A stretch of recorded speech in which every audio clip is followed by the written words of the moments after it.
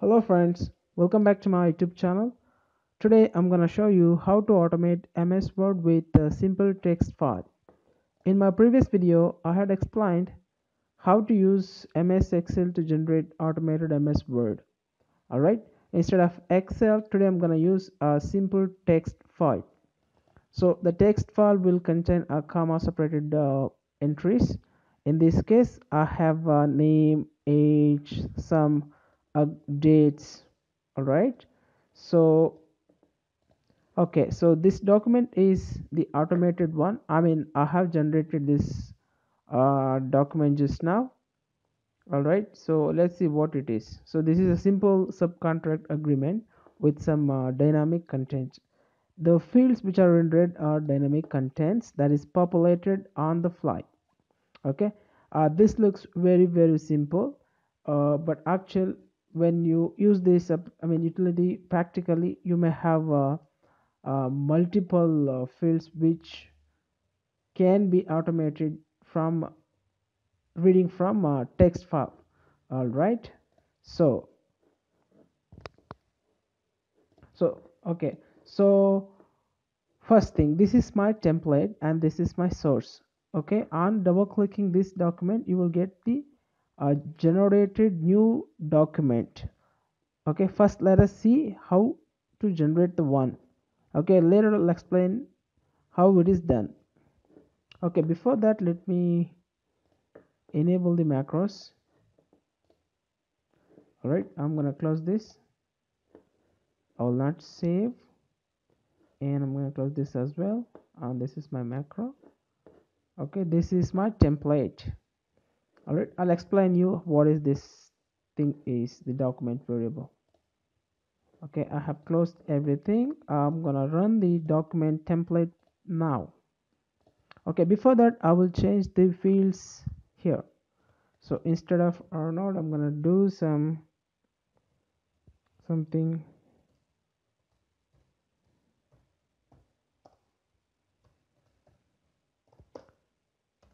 Okay, so this is the new text file. I'm gonna save it. Okay, once I double click this template, I should get a new document with the fields present in the text file. Let me try. Okay, here you can see this. All right, this is the newly generated document just now. The values are read from this text file. Okay, let me do it again. Okay, so the values are comma separated, and I have 1 2 3 4 5 6 fields. When I double click this, I get the new document. So when you open this document, you'll see the new fields updated. Okay, all right, so let's see how I did it. Okay, now I'm gonna disable the macro, because if I see this template is uh you know when I open this template, the macros will run automatically. So to disable this, to disable that, I'm gonna disable the macros. Disable the macro, say okay. Yeah, so now I have disabled the macro. Let me open this document.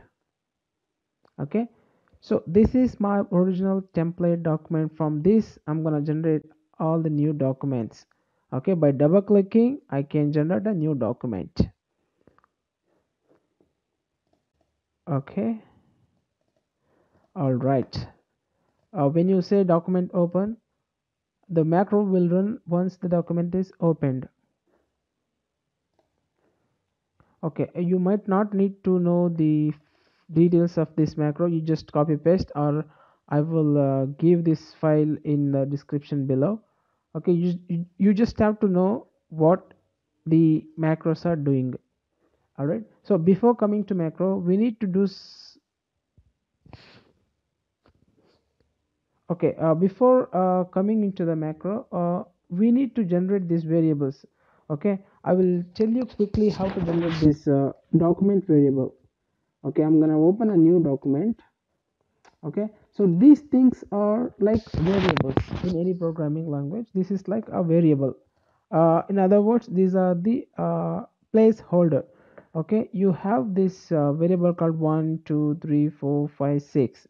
Okay, and in my VBA, similarly I have six variables, each one for the field, one field present in the text file. All right, to generate the document variable, you have to go to the,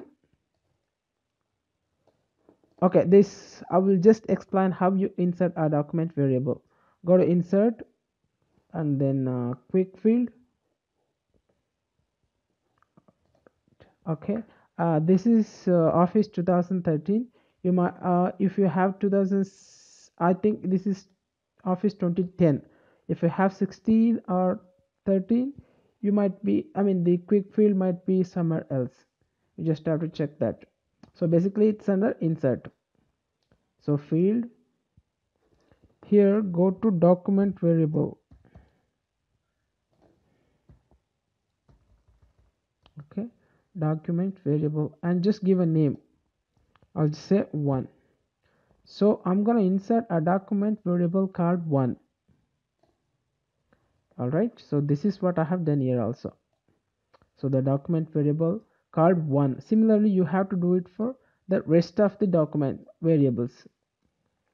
Alright, so this is the first part. So nothing else you have to do in the document. The second part is to write a macro to update the values from text file. Okay, this text file. So how do I do that? Okay, go to developers, then Visual Basic. All right, okay, you have to be careful where to insert this macro, because it has to be triggered on opening the document. Okay, the file name is document file. In the Visual Basic editor, go to document 1 and then click this document. So the macro should be placed here so that it will be triggered when the document is opened. Okay, this is my macro, VBA code. This basically what it does is two things. First one is to create the, and remember one thing, once you create this document variable in the document, you have to create the same document variables in the Visual Basic as well in the macros. Okay, so I have 6 variables in my document. Similarly, correspondingly, I have 6 variables created in the VBA as well. This is very important.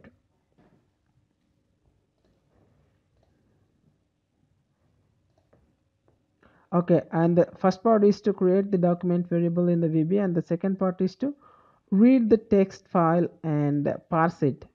So I'm opening the file called text.txt that is present in the active document path in the same folder where my template is present, the text.txt document. Okay, and then reading the data and splitting it on comma. Since the values are comma separated, so I'm gonna split the fields based on the comma. So I have 6 fields.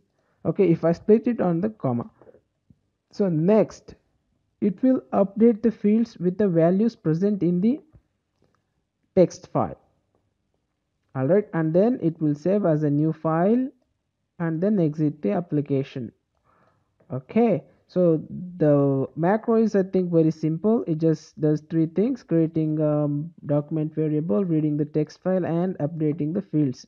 And one thing you should remember here is all the opened application will be closed as soon as you run this application. So be careful before running this utility. Make sure that you don't have any other documents opened. So because this is to make sure that, I mean, when you run in an automated way, you should not be ending up with too many open documents. So it's very simple. Just double click this. I mean, it's very simple. Just double click the template and you get the new Word document. Okay, and you will not have any open document. Okay, so let's run this again.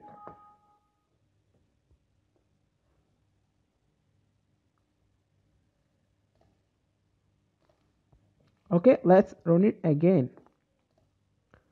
So I'm gonna close this. This is to explain how it is done. I'm not gonna save this. Okay, before closing all the application, I have to enable the macros.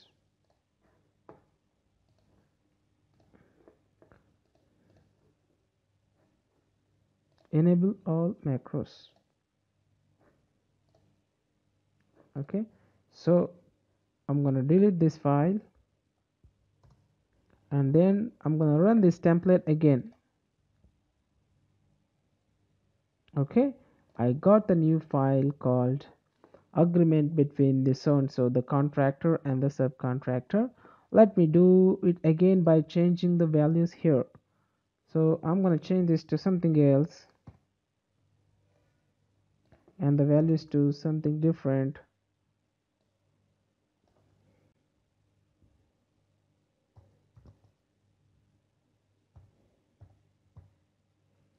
Okay, I'm gonna save this and run the template again. All right, I got a new document by new document with the new values in the text file. All right, guys, thanks for watching.